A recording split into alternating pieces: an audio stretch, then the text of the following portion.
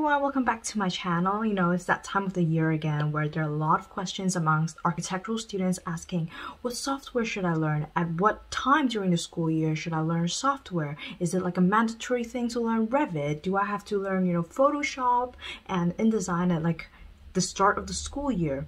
And so, all these questions bubbling up. And today I thought I would give this brief introduction of what kind of software is used, in architectural schools and also in the industry. I have divided the software used into different categories, and I'll be covering most of the common ones used in the industry and also in architectural schools. So there might be more software that can be categorized into the categories, but yeah, I'll just be covering the most common ones to give you like a brief idea. First off, we have diagramming software. In architecture, usually you have to make a lot of indicative diagrams to show your thought processes, and sometimes you need to use these diagrams to showcase your abstract ideas as well. While you can do like hand sketches and hand drawings, there are also a variety of digital software that can help you digitalize your ideas. First off, we have Photoshop. I think Photoshop is definitely the most wide used software in the Adobe suite because people in architecture use it, but people other than architecture, like graphic design and interior design, people use it as well because it has such a strong background and strong properties for post-production, like rendering photos, rendering nice images, but it also has some of the basic qualities of and functions of making conceptual sketches, conceptual maps, conceptual collages, which can also help bring across your ideas visually really easily. And in this category, we have Illustrator. So Illustrator helps more with lines and shapes and the vector works kind of things more than Photoshop, because in Photoshop, if you want to draw a line, it's kind of hard. You usually use like a brush or something, but in Illustrator, you can then export those diagrams into the PDF or DWG and things like that and import them into Photoshop for further editing. So it's more a diagrammatic software where you can showcase maybe your thought processes, or showcase maybe like a flow diagram or a very technical research program that you've done. You can put that into Illustrator and make that into a diagram to showcase your ideas. Third on this list might not be that widespread because I think it's only available on Apple. So it's Procreate. I have an iPad, so I use Procreate to do a lot of artistic things, especially like architectural drawings, post-production. And you have like an Apple Pencil, it also comes really easily. You can draw and sketch really easily, whereas if you are using Photoshop, Illustrator, you can still draw, but I think you need another drawing tablet. And Procreate is pretty good, but it is not a free software, so you do have to pay. Moving on to the second category, it is 2D drawing software. So by 2D drawing software, I meant 2D plans, 2D sections, 2D elevations, and I've only come across two software that are more well known, and the first one is AutoCAD. So AutoCAD is, I think, the most well-known 2D drawing software. You have to enter commands though, so if you want to improve your skill set in 2D drawings, and also a lot of firms use this software as well, then you can try maybe memorizing more of these commands because it would increase the efficiency of your work so much. Second is Vectorworks. I just recently learned Vectorworks because my firm uses Vectorworks, and it's also a pretty good software. I think it's easier to pick up than AutoCAD, but I think Vectorworks is generally for smaller scale projects, while AutoCAD can actually, draw really big scale projects on it, and that's why it's so much more used in the world, because bigger firms who design bigger projects need AutoCAD to draw bigger plans. Moving on to the third category is 3D modeling software. So it's about building models. There are quite a lot in the industry, and different firms usually use like different software, but I'm going to talk about the most common ones. And the first one I'm going to go talk about is SketchUp. So SketchUp is really easy to kind of learn. It's pretty intuitive, and during my first year, our school actually has a project which requires us to learn SketchUp, and it's seen as like a mandatory skill. Although many firms do not really use SketchUp that much, but I think it's easy to pick up like a first 3D modeling software for first years, and it would be a pretty good skill to have as well. Second, we have Rhino. So Rhino is definitely a much more powerful software than SketchUp. You can use it to build like curves and much more organic shapes and design as well.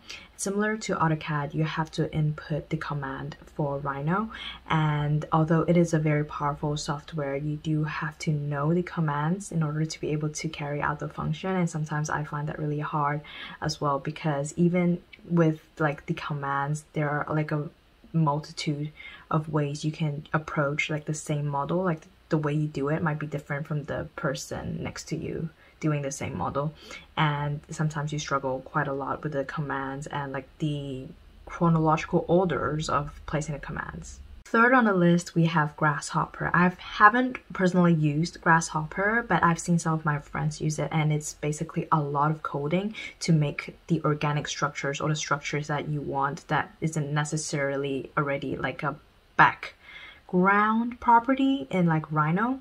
It's like a plugin for Rhino, and I've seen my friends create like such organic and massive structures based on their coding. I know a lot of firms use this nowadays, especially like tech-driven firms like Foster's. So I think if you want to go into Foster's and work there one day, then Grasshopper may be like a mandatory skill.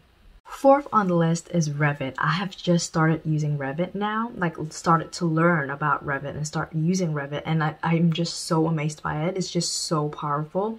I think it's also a software for structural engineers as well, so if you're doing technical detailing, it really helps a lot, because for example, I was doing like gutters the other day, and usually in Rhino, maybe in SketchUp, you have to draw the shape and then you have to extrude it and things like that, but in Revit, you just have to click one button and like click the roof, and then all the gutters would be applied, and it just blows my mind away.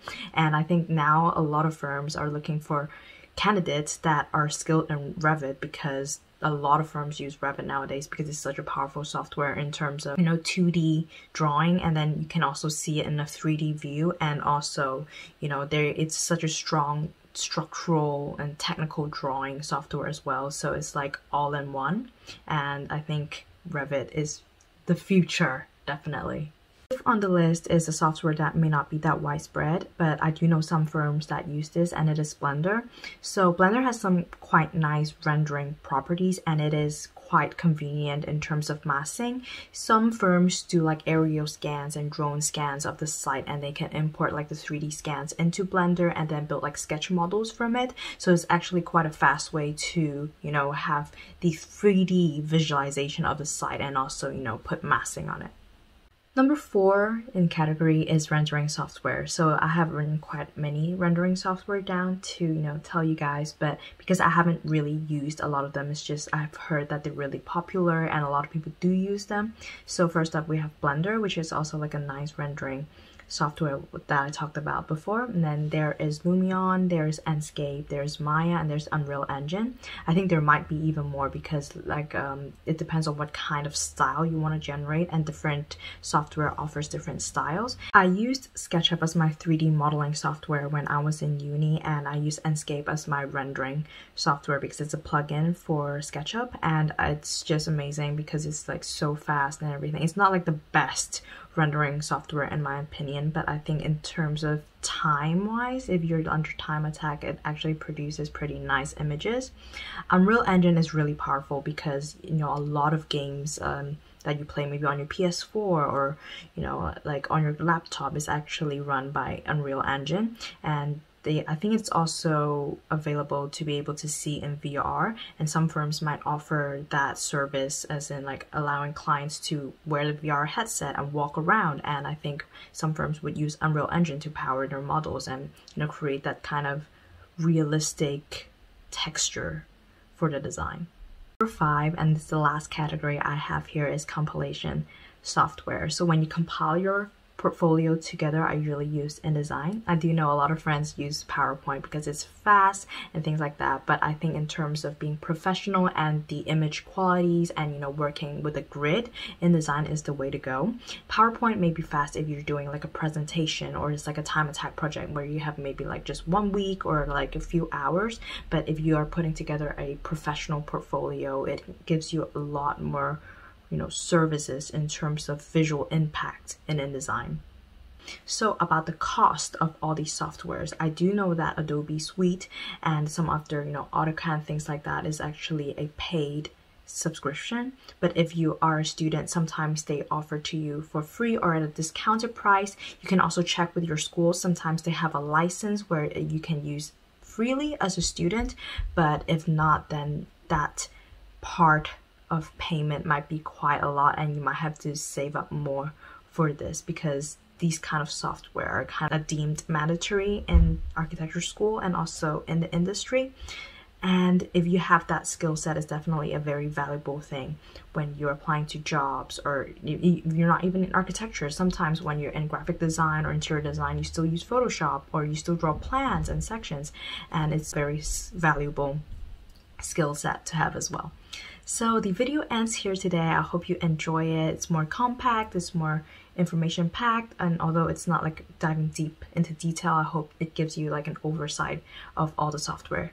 Not all, but most of the software used. If you like the video, don't forget to like and subscribe, and I'll see you next time. Bye!